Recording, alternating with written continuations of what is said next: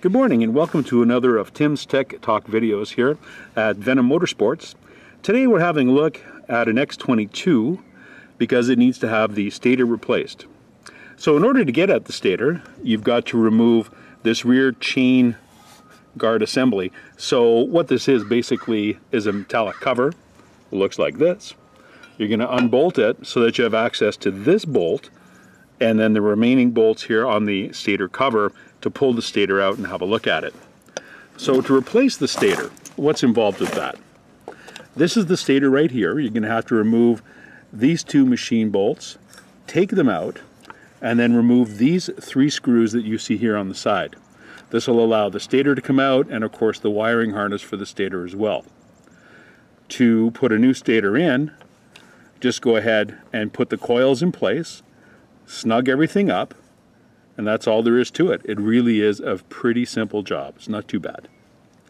Other things to note while we're here, again, the front drive gear and the starter.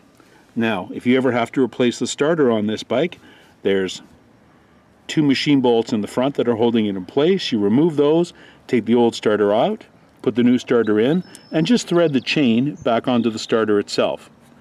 So this is the drive gear for the starter. This is the chain drive for the starter. And of course, this will be the flywheel to roll the engine over.